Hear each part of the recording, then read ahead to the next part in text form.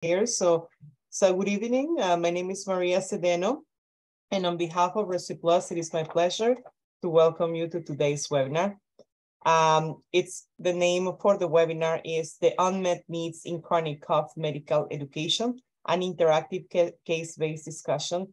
And this will be presented by Dr. Imran Satya and Elena Kum, who is an MD PhD student at McMaster University. And we're very pleased to offer this continuing education opportunity, which is made possible by an unrestricted sponsorship from Merck Canada. A couple of technical aspects. Tonight, we expect this to be a very interactive session. So if you have any questions, you have a couple of options. You can use the Q&A, the section that you have at the bottom of your screen. Or if you want to actually verbalize and ask the question live, you can also raise your hand, and I'm going to allow you to unmute yourself so that you can ask the question. But for those who are connecting via the phone, unfortunately, the phone line can only remain muted during the session, okay? And that cannot be unmuted. This webinar is being recorded and will be made available for viewing via YouTube and also in our website, www.expandcourses.com. And you will having an email that will give you all the instructions next week. And also we'll give you actually an attestation for your participation tonight, okay? So then let's welcome to our guest tonight. So Dr. Imran Satya, he is an internationally renowned expert in the field of chronic cough. He is currently an assistant professor at McMaster University for the Department of Medicine Division of Respirology. He completed his medical degree at the University of Cambridge, UK, and also completed a PhD at the University of Manchester. He was a co-author on the most recent ERS chronic cough guidelines and is scientific advisor for pharmaceutical companies developing new cough therapies. He has been invited as an invited speaker at national and international medical conferences and has authored numerous publications on the mechanism and treatment of cough. Elena Kum is a first-year MD PhD student at McMaster University. Her research work includes developing an outcome measure to assess cough severity, leading a dose-response meta-analysis investigating the safety and effectiveness of P2X3 antagonists, and conducting clinical trials evaluating the effectiveness of currently available therapies for patients with chronic cough. We also have Vincent Lee and Etri Kosachi, who are also medical students at McMaster University. I really thank you for joining us tonight. And with that, I'm gonna let the ground to Dr. Imran Satya. Thank you. Good afternoon or good evening, everyone. I'm not sure where all of you are joining in from. I hope there's people from Ontario, but maybe from other provinces as well. So thank you all very much for attending. And thank you very much, Maria, for organizing and inviting me and Eleanor and Vincent and Etri from McMaster. So the first thing I want to point out to the audience members is that this is something which I want to try, and this is the first time I'm actually trying something quite different, which is to make this more of an interactive, conversation-based discussion teaching session around chronic cough. And that's why it's important that I can hear from you as well, or in the chat function, or if you want to unmute yourself, please feel free to do so.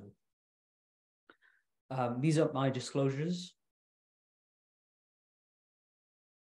And these are my financial disclosures, support from Respiplus and Merck for this CME.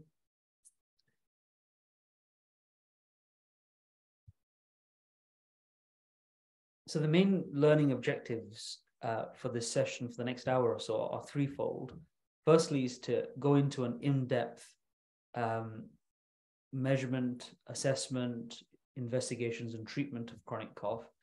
Then talk briefly about the current treatment options for refractory and unexplained chronic cough and go through the evidence and really make you understand what refractory and unexplained truly is. And then very briefly at the end, touch upon what are the future options. So to make this a case-based discussion, I thought I'd bring a case that I've recently seen, and perhaps I'd like if it's possible for maybe one of the medical students or each of the medical students to read one paragraph. And then maybe for the purpose of the audience and discussion, if there's anything which you think is interesting in that paragraph or particularly relevant for the treatment of chronic cough or investigations, just point it out to me, and we can talk about it. So, Eleanor, do you want you're first on my panel? So, do you want to firstly maybe just read through the first paragraph and identify things which you think might be important? Absolutely, sure. Thanks, Dr. Sadia. So I'll start. Mr. Khalil is a 46-year-old male who presents to your office for 3 years of dry chronic cough. He is an ex-smoker of 6 pack years, stopped 15 years ago. He has been taking pyrrondapril for the past 5 years for hypertension and rosuvastatin for dyslipidemia. So something, I guess, that stands out. Yeah, go on. So tell me, is there anything within that pops out at you or which you think is interesting? Or yeah, I think what's interesting is that he's taking an ACE inhibitor, and ACE inhibitors can cause chronic cough. So that's something in his drug history that stands out to me. He doesn't seem to have, substantial smoking history, although he is an ex-smoker. And it seems like he's had this dry cough for many, many years. For 3 years, right? Yes.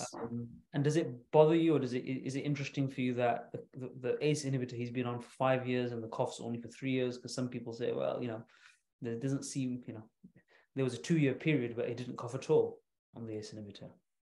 Exactly. Yeah. Yeah. The timelines don't really match up. Completely. Yeah. Vincent, on the first paragraph, do you have any comments or thoughts which caught your eye?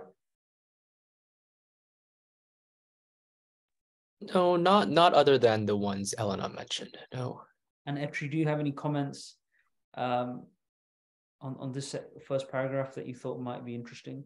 Yeah, I think one thing is the quality of the cough is something that we're often asked to think about in medical school. So it says dry, and often when someone's a smoker, sometimes I think of a disease called COPD that comes from, usually in my knowledge, limited medical knowledge, is that it's more of a wet cough with some sort of white sputum that it produces. Yeah. So that's a really important observation, the fact that this person's had a dry cough, not a productive cough.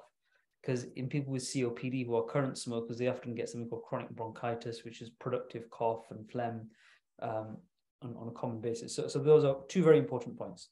So Vincent, do you want to read the second paragraph and then we can go from there? Yeah, sure. He says his cough persisted following an upper respiratory tract infection and did not improve despite a 5-day course of azithromycin and 2 weeks of fluticasone, propionate, and salbutamol meter dose inhaler prescribed by his family doctor. So what jumped out to me is that he has a 3-year history of chronic cough that started after a respiratory tract infection, which after 3 years should have been resolved by now, especially given that it was treated by antibiotics. So why is the cough still persisting? Is there something else that's causing it? Yeah. And I think the other point is he has been tried on steroids as well as, the SABA, which presumably was to, potentially to treat a reversible cause of asthma. And since he's trialed that, it doesn't really have any improvement. Does it mean that there's less likely to be asthma that's causing to his chronic cough? Do you think that the 2 weeks of treatment of fluticasone and salbutamol, do you think that would be enough treatment for you to think it probably isn't asthma or it didn't get better? Do you think that's? Yeah, my guess would be with the salbutamol at least, like it would at least show some relief in the cough, like more more immediately. That the steroids might take a little longer. Just but my understanding is that the steroid is more of a like a prevention to keep the asthma under control. Yeah. So the fluticasone is an inhaled steroid, and sometimes it takes a longer time for it to kick into effect. Whereas the salbutamol is more short acting, and in people who do have asthma, maybe you expect it to work over a short period of time. Etri, do you want to go through the third paragraph? Of course, yeah. He complains of occasional nasal stuffiness, sneezing, as well as anterior and posterior rhinorrhea with frequent throat clearing occurring after meals, drinking hot or cold beverages, or with sudden changes in environmental temperature. In addition to his throat clearing, he has episodes of coughing fits that can last several minutes, which will rarely lead to retching and vomiting. He complains of heartburn and regurgitation following heavy meals or alcohol ingestion, occurring on average once or twice a month. He denies any wheezing, chest tightness, sputum production, or shortness of breath. So, Etri, is there anything which you think is interesting in the history in regards to this part of the history? Yes. Yeah, so I think what comes out for me, one of the things is the wheezing is a very important piece that always comes and is your stereotypical piece that you often think with asthma is this wheeze, but also this GERD-like symptoms that he has, this heartburn, this potential regurgitation, and, you know, his age as well. You know, hint, hint, nudge, nudge, there's further about body habitus down the line of the paragraph. But I do know that sometimes, to my knowledge, that GERD can also contribute further to almost like an irritation. And sometimes people can have cough. So that's something that, you know, dings in my head as another potential. That's really excellent. And is in the first part of that, when you're talking about irritation, is there something which kind of makes you wonder? In the first sentence, there's something about the family physician saying changes in environmental temperature triggering. Yes, that definitely makes me think for irritation, just because my knowledge, although I'm not sure about the pathophysiology, I'd be interested in knowing that often asthma gets worse in winter or at night. Will get worse with sort of like these sudden changes. So it's almost what's happening. It's an inflammation, irritation piece. And often someone's constantly having a runny nose, stuffiness. There's something going on in that piece. Whether allergies are common to have that is something I'm aware of, but also other inflammation pieces, such as allergy being an inflammation. Vincent, do you have any thoughts on this paragraph or anything which you think is quite interesting, particularly about the nature of his cough and something else, which he's also describing here, the family physician is describing? I do wonder, just in like when you look at the symptoms, nasal stuffiness, the rhinorrhea, like, and the frequent throat clearing, like, it could be a picture of a sinusitis at play as well, like chronic sinusitis, and potentially like, you know, a postnatal drip playing a role in his chronic cough. Yeah. This is often people describe this idea of postnasal drip where they feel there's something trickling at the back of their throat, like something, instead of, you know, when you've all developed a runny nose, you often blow your nose and things will come out the front end. But in some people, the liquid and mucus secretion can go backwards, and that can lead to coughing. But in this guy, it's interesting that he has both coughing, but he has another phenomenon. Eleanor, do you want to point out something? He's got coughing and he's got something else. Yeah, I think he seems to have some features of cough hypersensitivity syndrome, in that he coughs in response to things that shouldn't normally trigger a cough, like drinking hot or cold beverages or like changes in temperature. So it seems like he's very sensitive to triggers. Yeah, true, excellent. So these are really important points.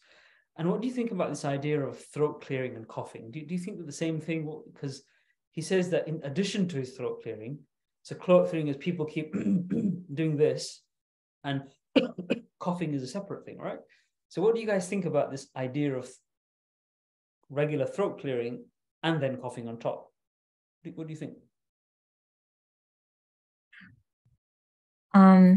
Maybe I can jump in. So to my knowledge, a lot of patients who have chronic cough also have these urge to cough sensations. So they can complain of like an irritation in their throat or a feeling of something stuck. And I feel like the throat clearing is a result of him having those irritations or sensations in his throat. Excellent. So just to complete the fourth paragraph, I'll read it myself. So on examination, he has a BMI of 32, which I think Etri also pointed out, and that could make you think that is this GERD. Nasal exam doesn't reveal any nasal polyps, which is important.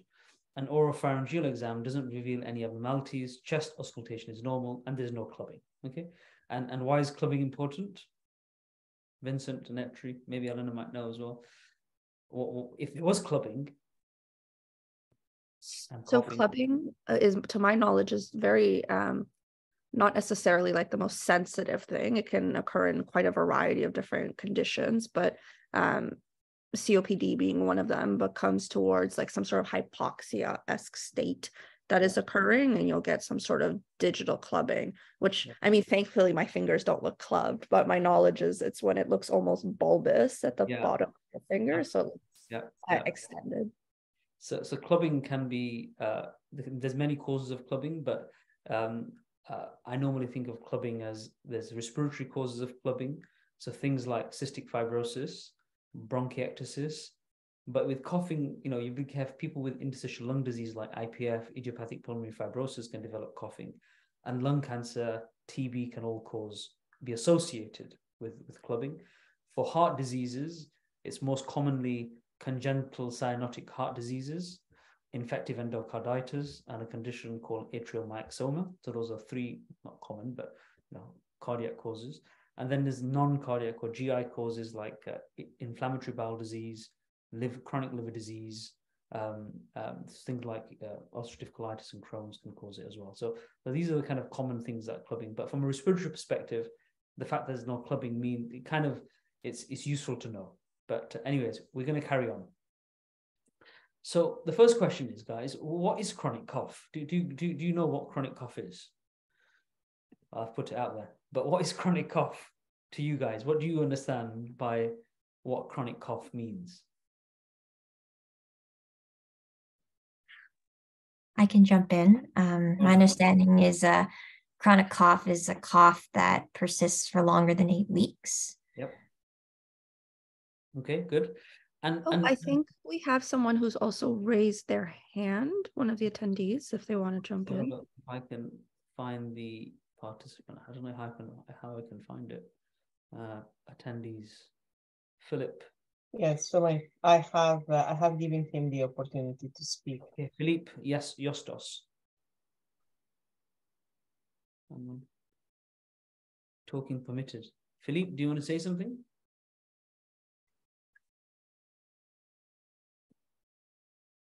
Hello, Philippe. I think you're unmuted. Yeah, but I think he is unmuted now. Yeah. Yeah. But I can't hear him. But maybe he'll chime in later. So, so you're right that acute cough is 1 to 3 weeks and most likely due to upper respiratory tract infections, bronchitis, and pneumonias. Subacute is where there's 3 to 8 week period where the cough can go on and on and on.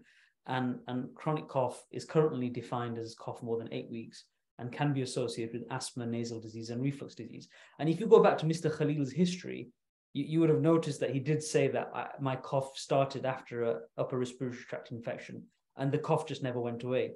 And we're also seeing this after COVID, that I'm seeing a lot more people who, interestingly, when they got COVID, they didn't get a bad cough. And then the cough starts about 2-3 weeks after the initial COVID, and then the cough comes and never goes. So that's one thing I've noticed over the last year or so, that things have been slightly different. It's interesting about, this 8-week definition has never always been there. Do you guys know, or anybody considered, why is 8 weeks important and not, say, 6 weeks or 4 weeks or 3 weeks for chronic cough, or 12 weeks for chronic cough? Why not have it a different time point? Do you know why this 8-week was used? Anybody know why the 8-week was used? One of the reasons is related to the fact what I mentioned is viruses. So back in the 80s, there was a guy called Richard Irwin who studied post-viral cough, and he noticed that some people's cough can go on for until 8 weeks. Prior to this, chronic cough was for 3 weeks or more,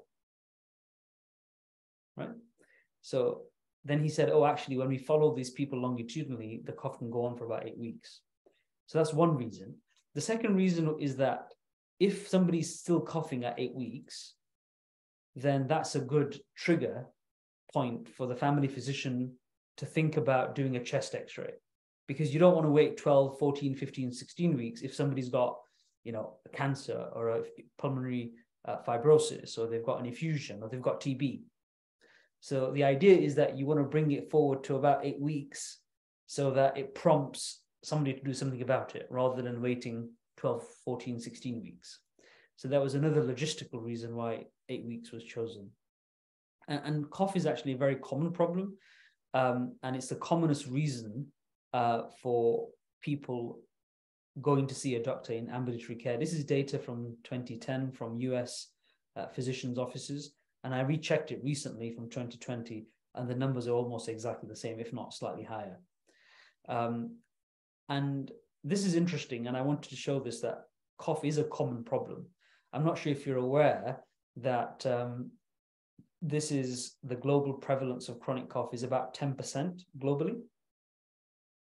But what's interesting is that if you look at different continents like Australia, Europe, America, Asia, Africa, the prevalence is from 18% in Australia down to 2% in Africa. Does that surprise any of you? Of, you know, why is it so variable? You know, what? Because you might think that maybe in Asia and Africa, you know, China, Korea, Japan, in India, that prevalence of chronic cough might be more than Europe. But does that surprise you? That variability? Are you surprised by that? Eleanor, are you surprised by that? I'm not entirely surprised. I think I'm not sure, you know, at what point do people diagnose a patient with chronic cough? I can imagine the time, like the workup time to finally render a diagnosis of chronic cough could take a while. And for a patient to even, you know, see a physician or seek medical care for their chronic cough, it would mean it'd have to bother them, or they would have to perceive it to be bothersome. And I can imagine different cultures may have different views about how much their cough truly bothers them. That's a very, very important point. And I think that's one important issue of why, you know, although the prevalence on average is 10%, but in certain countries where there's HIV, TB, you know, in India and Africa, TB is the most commonest cause, right? So you'd think they'd have a lot more, you know, cough, and they'd be complaining of cough, chronic cough, but in fact they're not. But the other thing is that there's less studies conducted in those countries as well. So it could just be that there's less studies. But the other thing is that when we more recently have looked at definitions based on 8 weeks, even within Europe, which is a Western developed, you know, continent, you've got from 4% in Denmark, Copenhagen to 12%. So even within like a close geographical area, you're seeing variability of 4 and 12%, which is again interesting. And it could be, I don't know, that this could represent social cultural differences and how bothersome people actually find the cough. Some people, you know, they have a cough, but it's not bothersome, so they never go to the doctor, right?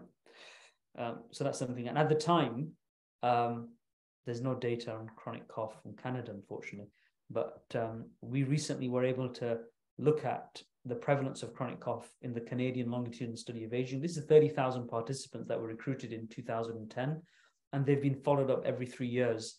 And they asked a question that, do you have a chronic cough every day for the last 12 months? Not 8 weeks, 12 months. So just be careful about that. And this is not everybody adults over the age of 18.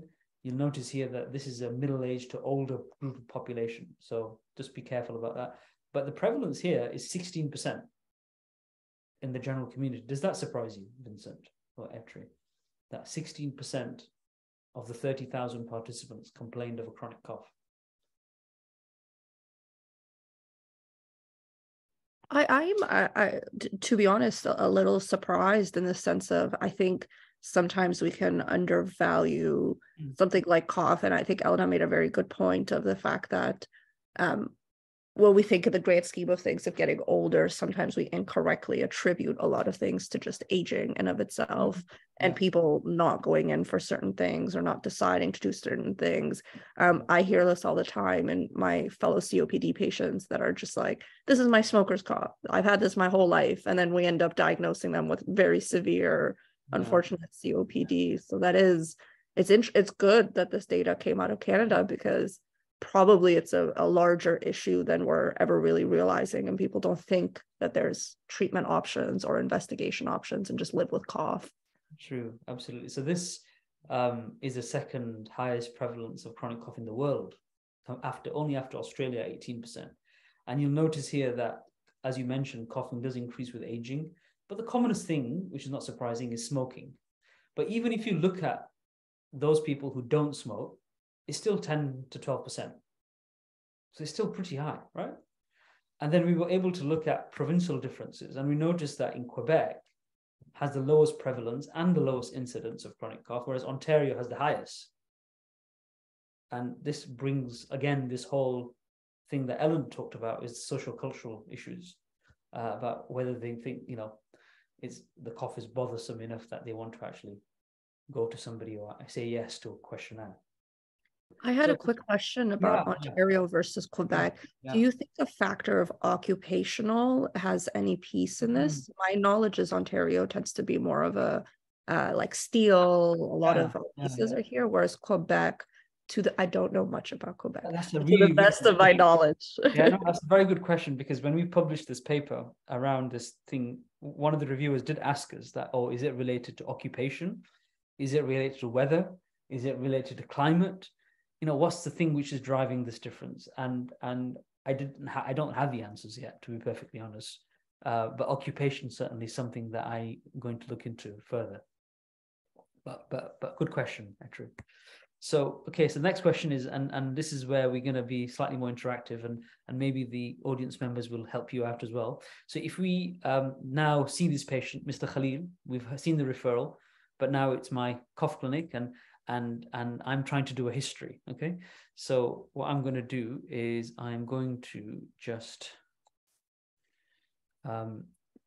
imagine you're taking a history, and these are the common titles or headings: history of preventing illness, past medical history, drug history, social history, family history, occupational history. What kind of things would you want to ask in the history of the presenting illness? So you guys just shout out whatever you think is important, and I'll keep also a shout out in the chat to see what other people answer. But you can just go ahead and say whatever you think. Let's just start with Elena, and then each one of you can say one thing, and then we'll keep going faster. Hopefully it will pick up. So in the history of the presenting illness, you already know that the cough is going on for 3 years. So I'll give you that already. We know that. So 3 years. What else is important in the history of the presenting illness that you want to know about? Probably want to know whether it's a dry or productive cough. So nature. Vincent? Yeah, I want to know other precipitating factor like cold temperature, any irritation. Good. Yeah. Entry. What else would you want to know? Duration, nature, triggers. So I would like to know, sometimes I do ask in the history of presenting illness, my favorite thing to ask is why now for this cough? What's the bothersome? How's it affecting life? So how's it impact? So impact of cough. So I normally ask, to what extent, tell me about how is it impacting your family life, social life, work life. Tell me if it's affecting you physically. And I always ask, is it causing dizziness, syncope? Are you getting urinary incontinence because of coughing? Are you getting chest pains, stomach pains? Have you lost consciousness? So these are big things, okay? Is there anything else, Eleanor, worrying signs or symptoms that you definitely want to ask that these are not the case? Is there any... Just want to maybe rule out any hemoptysis or something like that. The red flags, so I'll put down red flags. So what red flags would you want to make sure they haven't got? Like maybe blood in their sputum, or like clubbing, like you mentioned. I think Elena's definitely on the right track. I'd ask what we typically call in medicine the constitutional symptoms. Yeah. So things like weight loss, more fatigue, etc., to rule out like fevers, night sweats, to rule out a potential malignancy, unfortunately. So red flags to rule out malignancy, so hemoptysis, weight loss, fever and night sweats, particularly in Mr. Khalil, who I'll tell you is not born and brought up in Canada. He's from the Middle East, and you may want to make sure he hasn't got TB, right? So those are good. So we've talked about duration, nature, triggers, impact, red flags. Okay. What else in the cough history that you might want to ask them, which I often ask people when I'm trying to think of, how bad this cough is. Ellen, do you want, Vincent or anybody else want to ask? I suppose you can ask about like how many times you're having the cough a day and Okay, how so you long. can ask somebody, okay, Yeah. tell me, how many times do you think you cough per day? The problem with that question, Vincent, is that although it might sound very easy to us, people who cough many times a day for many years, they won't remember. They just can't remember because it's happening. And in fact, other people around them will notice, oh, you're coughing all the time, and they'll think, oh, I'm fine. Okay. But yes, frequency you can ask about that, how much do you think you cough? Eleanor, anything else about maybe like severity? So commonly we may ask like from a scale of 0 to 10, like how bad do you find your cough in the past week or so? Good. So you can ask severity, and you can ask it on a simple 0 to 10 verbal numerical rating scale. Somebody asked a very good point in the chat to say, look, we should ask people about, is it interfering with sleep? So nobody asked them, or do you just cough in the daytime when you wake up, and in the afternoon and the evening, or do you actually cough in your sleep? That's a very good, important question. Most people don't cough in their sleep. Most people, they wake up to go to the bathroom or something, and then they cough. So, but if they're coughing during sleep, that's a very important sign, or first thing in the morning sometimes can be helpful. Do you think, I think that's probably a good cough history that will give you. The other thing I often ask is, have you tried anything over the counter? What kind of things have you tried? And, tried medications. So I often ask this, okay? Anything in the past medical history which you want to ask, particularly related to cough, which might, or you can ask like a simple, broad question just to keep it open. But what would you ask in the past medical history in somebody who's got chronic cough? I often ask, I try to get my answer ahead of time. Any ever been diagnosed with any respiratory illness? Any lung diseases? Any lung diseases? Yes. So the patient, what do you mean? What do you mean? It's very broad. So often I'll ask about either any asthma as a child, and then I'll ask about your triad, whether they've had some sort of allergies, whether family history is also a big genetic component. Yeah, asthma, family history, seasonal allergies. Yep. Allergies. Okay, I'll put that there. Okay. Wouldn't it be great if they came to your clinic and they already had your diagnosis? But in the past medical history, obviously, have you been told you have asthma, COPD, lung disease, fibrosis? Or, I ask about, do you have hypertension? Because that will make me think about what in the drug history. ACE inhibitor use. Yep, which this guy did have, right? I also think about other things, slightly left field things in the past medical history, which you might not normally think. So people with cough who've been coughing hundreds of times a day for 5-10 years, they can also develop something as a consequence of coughing so much, and they're getting incontinence, and they've lost their job, and they're having problems with family. What do you think might that impact? Or mental health, maybe. Good. So I normally would ask about mental health. That to what extent do you have a history of mental health disorders? Good. Imran, there's two people who've suggested things. Caroline says to ask if they've ever had spirometry done, and then Donald says to ask about any travel history. Good. So I'm going to put spirometry in the investigation section. And actually, it's a very good point. And I actually don't always think about this, but because most of my patients are local Hamiltonians, but travel history is an important one. Particularly if they've been to like a, if they've been to a TB endemic area, or they might have picked up some unusual bugs or non-tuberculous mycobacteria, like histoplasmosis, something. So you've got to be slightly careful about not missing that. Good. So somebody else, as Caroline has mentioned, you should ask about other associated, in the past medical history, you should ask about symptoms of GERD. And whilst we're at it, we should ask about symptoms of upper airway cough syndromes, broadly speaking, okay? I think we're filling this up pretty good. Anything in the social history other than that you might want to ask about? And obviously I'll put this in smoking, that comes for free. What about vaping? Okay, marijuana and these things. Activity in the forest, yes. That might be important, although I haven't seen many people with Lyme disease and cough, but you never know. Tick bites and things. Actually, we saw a patient on Tuesday, Eleanor, who was he used to work with trees and cutting trees in forest. He used to work in the forest. So actually, that's a good point. Occupations, I think, particularly people who are working with dusty environments. You know, I had a patient recently who had silicosis. He was grinding granite, making these, you know, the kitchen worktops and quartz and things. So the dusty environments, welders. These are the kind of jobs people, anything with industry. Interestingly, I get a lot of hairdressers and receptionists who use their voice a lot, and teachers. These are occupational hazards for chronic cough. Singers even. So people who use their voice a lot. I think I often ask, and I think someone's also bringing in the chat for fungal. Sometimes something I get, like I volunteer with the precariously homed, is a cough coming from the environment that you live in, or whether there's like mites or something in that area, unfortunately, for whatever apartment. Yeah, or so that's a very good point. So we should ask about pets, house dust mites.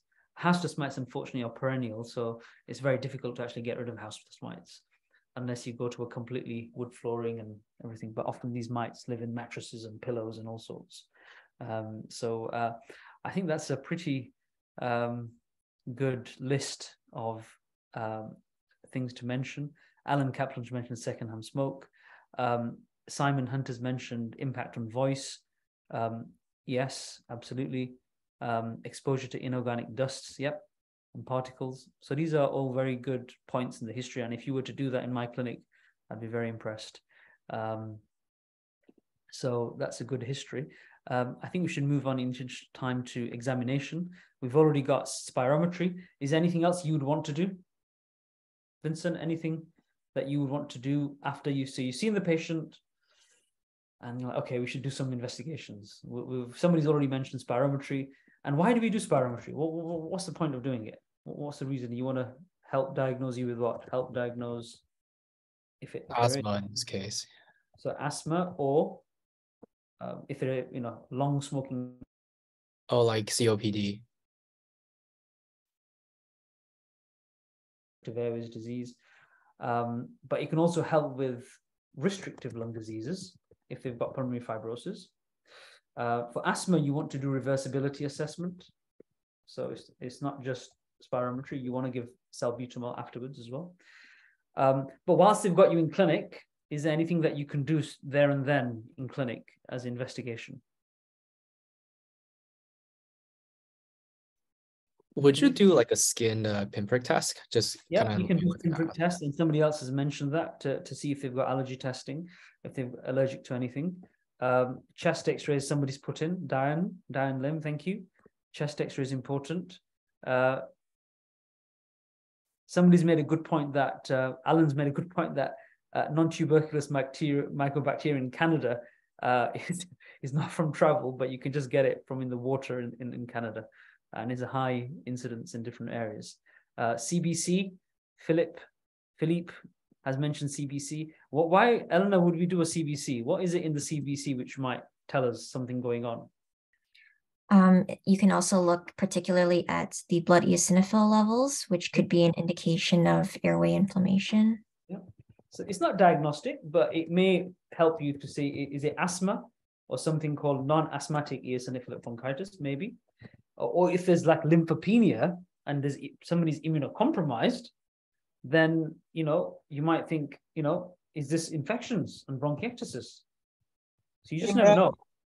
In the question, somebody also mentioned to just auscultate the patient and also check for any issues with enlarged thyroid. Sorry, I didn't catch that. Hang on. Any issues with enlarged thyroid? Oh, enlarged thyroid. Yes, you can ask. Yeah. And hypothyroid or Graves' disease. Graves. You can ask in the chat. Let's see what else is in there. What other people think. CRP, upper airway issues. Yep. So how might you investigate or examine for upper airway issues? What test might you want to do, or you might be worried about upper airways? There's something in the history actually, which when somebody says they cough a lot, often they say, "Oh, this happens to me." I don't know, anybody can think of something in somebody with chronic cough might tell you that if you think, oh, they've got upper airway, this might be an indication that they have an upper airway issue. They often say this, that something happens.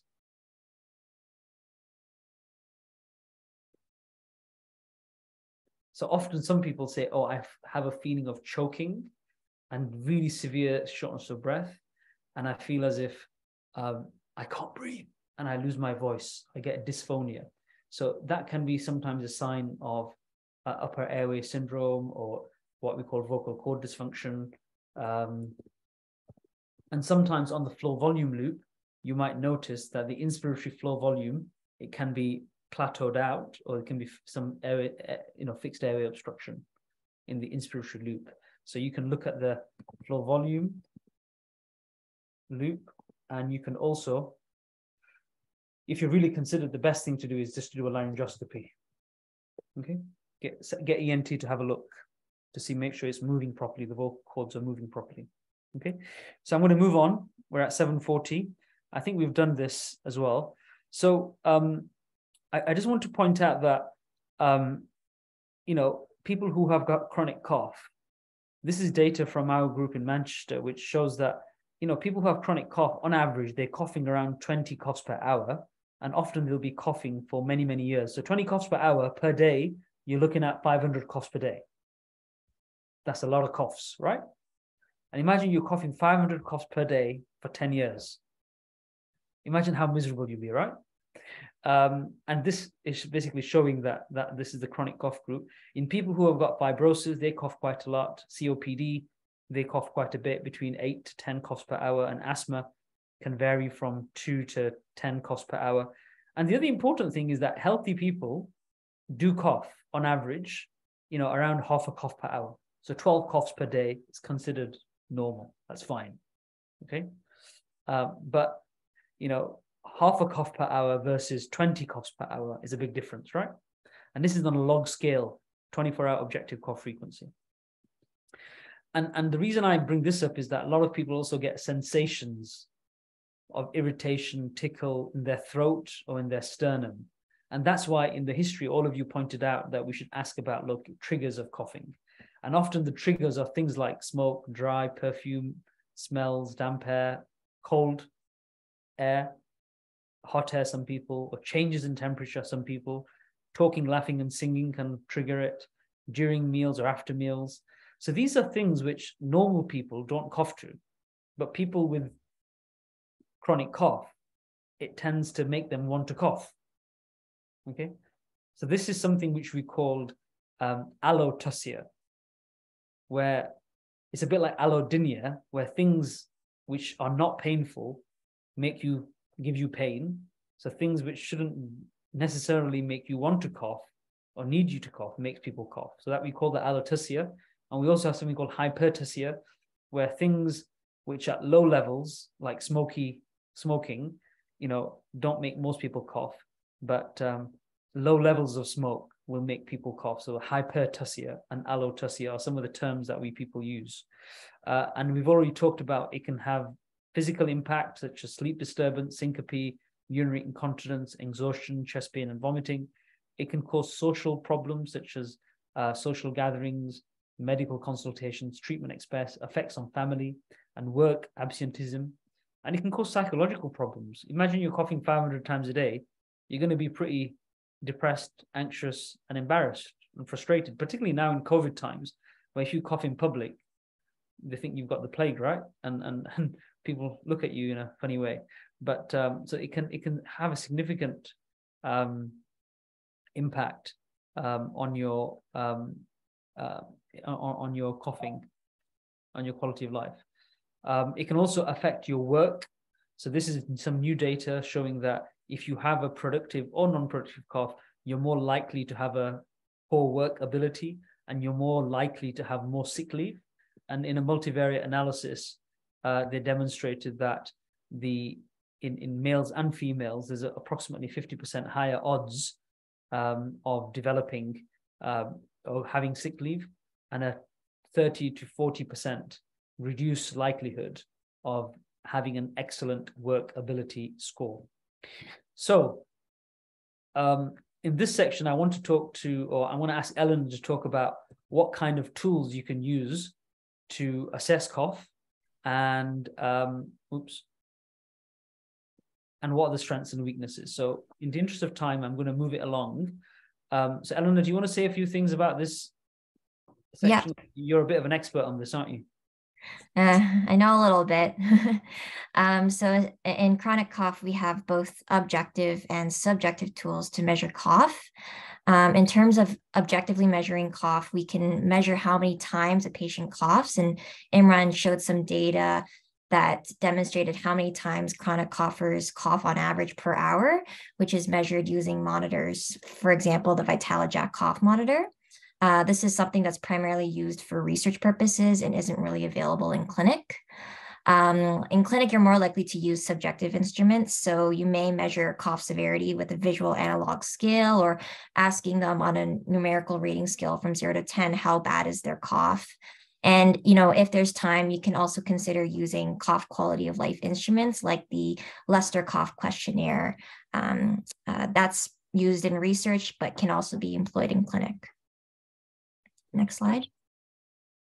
I kind of talked a little bit about this, but this is sort of the gold standard way of measuring cough objectively using these VitaloJAK cough monitors, but they're very expensive. They're also very burdensome for patients to wear because they can't shower in the period that they're wearing them. And it only measures coughs in a 24-hour period. And we know from talking to chronic cough patients that their cough can vary day to day. And so sometimes the sampling isn't fully representative of how bad their cough is. So there's definitely a need to develop better instruments to measure cough, both in the clinic and in research. Next slide.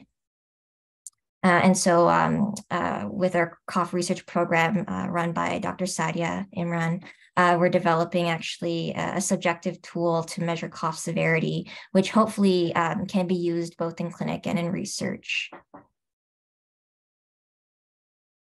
So I'll take this next section because many of you have been thinking about, okay, we've learned how to assess and manage cough just at the very simple level. But the bigger question is, why do people cough in the first place, right? So if I ask you to cough now, I can ask you, you can think about it, and you can just cough, right? So it's important to realize that cough is both under voluntary and involuntary control. That's an important thing that you will remember, Vincent, is that I bet in your life you have coughed without thinking, right? It just happened. Can you remember when it happened? The last time you coughed without thinking, it just happened. Did you get COVID? No COVID yet. Probably allergies or something. Okay, so or you walked into a smoky room or something, and you've been exposed to something, and it just triggers a cough, right? And it just happened without you thinking. And other times you can cough because you voluntarily think about it and makes you cough. So that's important. So if we go back to this basic neurophysiology, and we have the brain here, and you have these nuclei called the jugular and nodose ganglion, which are behind the ear, and they send out these afferents to the airways. And when you stimulate this, it generates action potentials will go to the brain, to the somatosensory cortex, and you can get a throat irritation. And we've all felt it. And then if that's great enough, it will go to an urge to cough, and eventually that'll make you cough. That's what normally happens. But in some people, this pathway has become very sensitive. And that's why we think that some people start coughing to these low levels of thermal, mechanical, and chemical stimulation. talking, laughing, singing, changes in temperature, cold air, perfumes, aerosols, bleach, anything can trigger it. But also what we do know is that these nerve endings in the airways, the esophagus, and in the nose, they can become sensitized. So if you imagine these nerve endings, if there's lots of mucus or inflammation or eosinophils or acidity or something, rhinitis in the nose, it's a possibility that those nerve endings become sensitive. And then the next time you're exposed to something, it just starts kicking you off and just makes you want to cough. So there's issues. You can get increased stimulation, or the nerve itself might become hyperexcitable, which we think is a possibility. Or the third thing is that maybe that the brain itself has become too sensitive, or that the inhibitory neurons in the brain, which normally should be firing, are not working very well. And there's now evidence to suggest that as well. So I often think of the neurophysiology that either there's too much stimulation, or the nerve has become too hyperexcitable, or the brain is too sensitive, or the brakes have come off. I'm going to go past this much quickly. So how to treat chronic cough? This is something which we've been thinking about in Canada, and I'm very grateful that Dr. Alan Kaplan is also on the call, because we wanted to develop a pathway to try and help people get to grips with how to investigate and manage chronic cough. So here we've developed a step 1 and 2 for primary care, where I hope now we've talked about this. Check for this, test spirometry plus or minus reversibility, chest x-ray and CBC. I think you all got that, and you got the red flags. And then, as you said, that if you stop smoking, change the ACE inhibitor, and if there's evidence of asthma, COPD, chronic rhinosinusitis or GERD, then you obviously treat according to those things that you identify. If you don't identify those conditions, don't randomly treat people without an underlying diagnosis. That's an important message. If they haven't got reflux, they haven't got heartburn, indigestion, bloating, cough which is worse after meals or during meals, then I wouldn't randomly give people 2 months of treatment, antacids. But if the cough persists, like in this guy, so Mr. Khalil, he had a chest x-ray which was normal. His perindopril was changed to amlodipine, and he was given nasal inhaled steroids for possible allergic rhinitis. He did lifestyle changes, and a month later he comes back with dry cough, and his nasal symptoms and heartburn are still present. So you give him pantoprazole before meals, okay, to try and control the acidity. And you're started on intranasal corticosteroids. So you think, okay, I think he's got GERD. Let's treat the GERD. He's got inhaled nasal symptoms. Give him some steroids. We've changed the ACE inhibitor. So we've done everything in step 1 and 2, right? Nobody can fault you. So what do you do next? This is the problem, right? So they come to secondary care now. So we want to now look at this more carefully and say, okay, does he have asthma? Does he have uncontrolled inflammation? Should we consider doing a methacholine challenge? I think somebody in the chat, I think it might have been Alan or somebody else, I think Philippe mentioned we should consider doing methacholine challenge. Sometimes we can do sputum eosinophil measurement or a pheno if it's available to measure a surrogate marker of eosinophilic inflammation. If you're really considered about reflux and disease, then you might do a 24-hour pH impedance and high resolution manometry. In certain cases, if you think they've got inducible laryngeal obstruction or muscle tension dysphonia, you might send them to the ENT and have a look with a laryngoscopy. Then I would normally do a cough severity and quality of life assessment and then treat based on this. And if they still persist, then I would say, hey, they've got refractory or unexplained. Refractory because you've identified reflux, asthma, nasal disease, and you've given them treatment, but despite treating well, they're still coughing.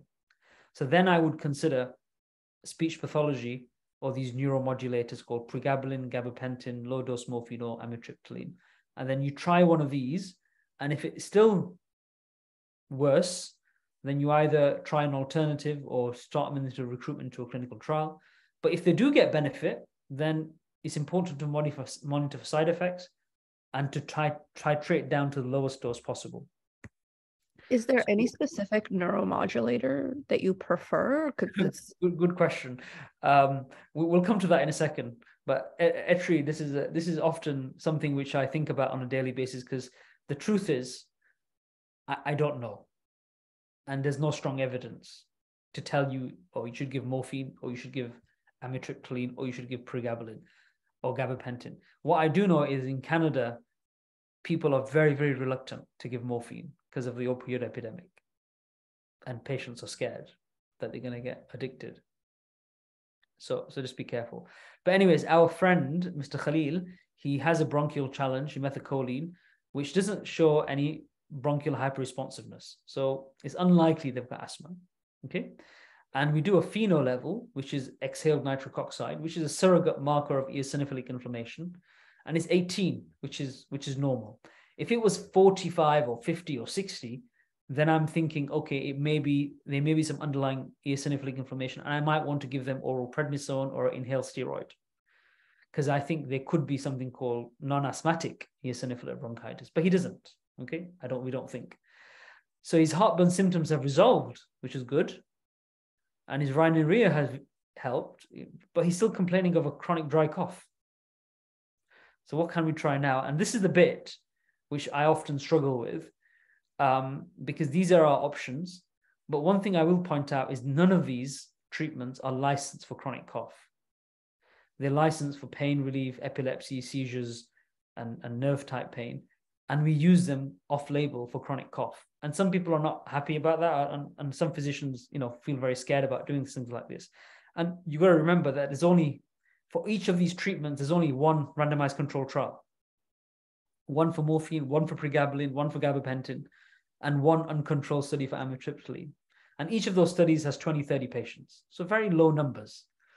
So because of that, some people are not particularly keen on trying those. But I can tell you that because I run a cough clinic, I often try people with morphine. And in some people, there's a dramatic benefit, about 40 to 50%.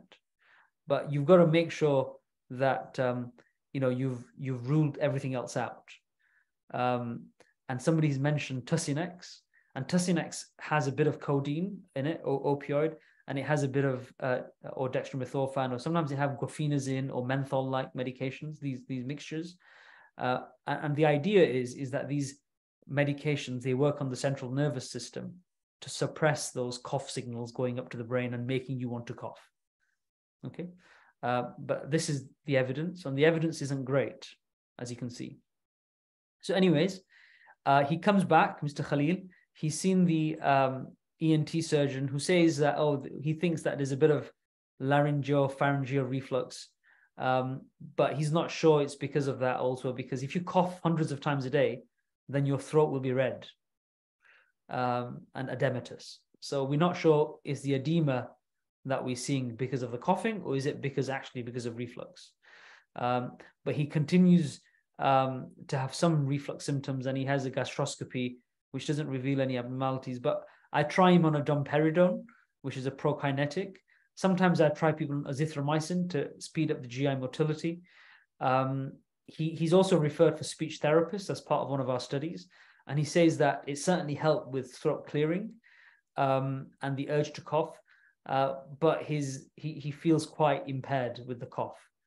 So what now? So I tried him on low-dose morphine, and I only try them on a 14-day trial first, because if it's going to work, the patient will know within 2 weeks. If it doesn't work, it's not going to work beyond that.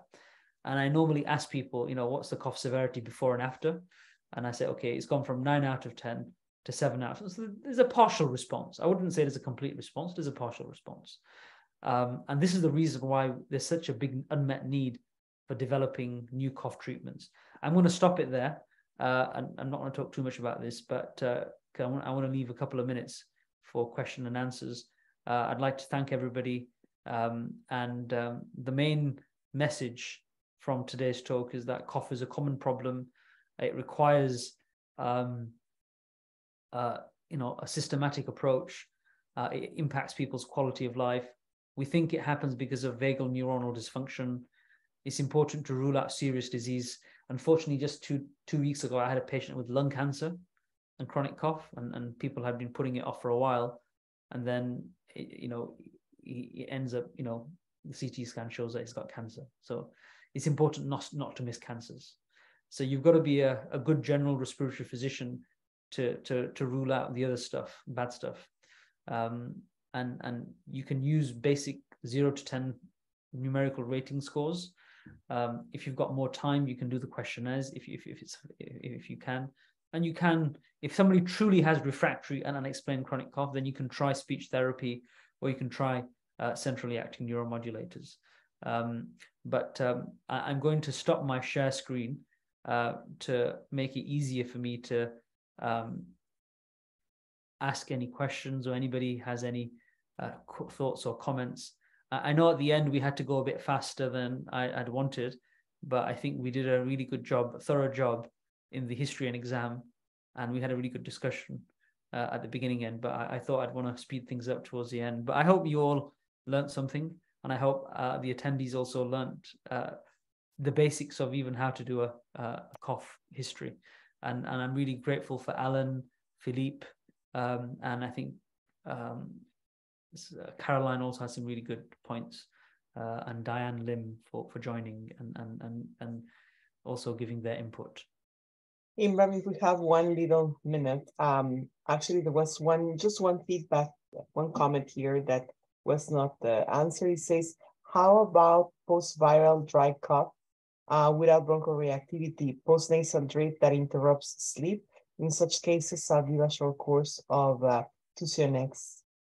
Yeah, I didn't mention that yet. Sometimes Tusionex can help suppress the cough, but normally my rule of thumb is that I'd want to make sure that I'm not suppressing the cough and there's actually an underlying problem.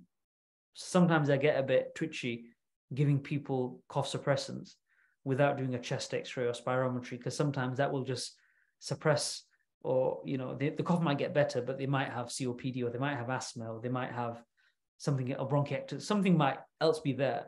But because you've suppressed the cough, then they might feel as if, oh, it's not a problem anymore. Do you ever do a CT scan? I do sometimes do CT scans, Diane, because sometimes the chest x-ray, particularly when they've been coughing up phlegm, or if they've ever said I coughed up a tiny bit of blood, I have a very low threshold for doing CT scans. So Diane, and often, sometimes doing a CT scan and telling the patient that your CT scan is completely normal, it can be a huge relief for patients, a big relief for patients, because they feel that, oh, I haven't got cancer. And that can be helpful in and of itself. There's a couple of quick questions. It can be difficult to do spirometry in somebody who has cough. You're absolutely right, Caroline. Some people who have bad chronic cough, when they're doing the deep inhalation, they'll go and they'll stop coughing. So sometimes it's very difficult to do spirometry, and it is a problem. And sometimes, therefore, I ask people to do a slow maneuver, a slow VC. So when you go, instead of doing really hard, really fast, I take a slow, deep breath in, and then take a slow, deep breath out and do a slow vital capacity maneuver. There's another question, quick one. If spirometry is negative, would you still consider a trial of ICS? If the spirometry is normal, I do a reversibility assessment, particularly if there's some reduction in FEV1. I would then do a methacholine challenge. If the methacholine is negative, then I wouldn't give them inhaled steroids or bronchodilators. But if I think that the blood eosinophil count is high or the FeNO is high, I have access to sputum eosinophils. So I will do sputum in everybody.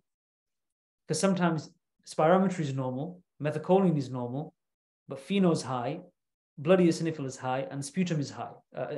Sputum eosinophil high. So therefore, these people have non-asthmatic eosinophilic bronchitis, and they do benefit from ICS. And in some people, I actually give them a 2-week course of prednisone and then switch them over to ITS to really see if it's going to benefit. And that can be a tricky diagnosis to make. And in primary care, some people will just take the pragmatic option and say, well, I haven't got access to these fancy tests, so I'm just going to give them prednisone. But just be careful that prednisone might be treating pulmonary fibrosis as well. I think Alan has access to pheno, and some of you may have access to exhaled nitric oxide, which you can use as well. So methacholine challenge, we have it at McMaster. You can request it at McMaster University Medical Center, St. Joseph's Hospital. So most hospitals should have it. So you can request it. It shouldn't be a problem. Some people also have mannitol as well, if you want to use that. There's some questions related to, are there any opportunities for med students to get involved? Definitely. You can contact me. We have a lot of projects that you can help with. So you can contact me for research opportunities, and we can get you to help us. What is the benefit of codeine compared to morphine? There's actually no benefit, to be perfectly honest. The study that was done for codeine was actually negative. The study for morphine was positive. And codeine is a bit of a dirty drug because you eat it, you swallow it, it absorbs it, it goes to the liver, it then gets metabolized to the opioid. So it's dependent on liver metabolism. So you get all sorts of, PK/PD problems. So, but having said that, some people would say, I don't want to take morphine, but I'll try codeine. So I'm like, okay, if nothing else has worked and you're desperate for treatment, let's try you on codeine. And there are a handful of patients I have who do take codeine. So yes. Okay. I think I've answered all the questions. Yes, you have quite a presentation. I just want to give really a big thanks to all of you in the panelists, Elena, Vincent, Etri, and Imran, of course. It was fantastic. I love the concept. I hope that this will be probably the lead for an upcoming series. I believe the topic also is super important, especially in med schools. I can see now the need. So very, very happy about the work that you guys are doing. And thank you everyone who joined us late in the evening. And this webinar, as you know, is being recorded, and there's going to be an opportunity to view it later on our YouTube channel or on the expandcourses.com platform. So thank you very much, everyone. Thank you. Have a nice evening. Thanks, guys. I'd be grateful if you can fill out the feedback forms and tell me a bit about who you are and where you work and what your role is. It will give me useful tips on how to improve this in the future. This is the first time we've tried something like this. So anyways, thank you all very much for attending. Thank you very much. Bye.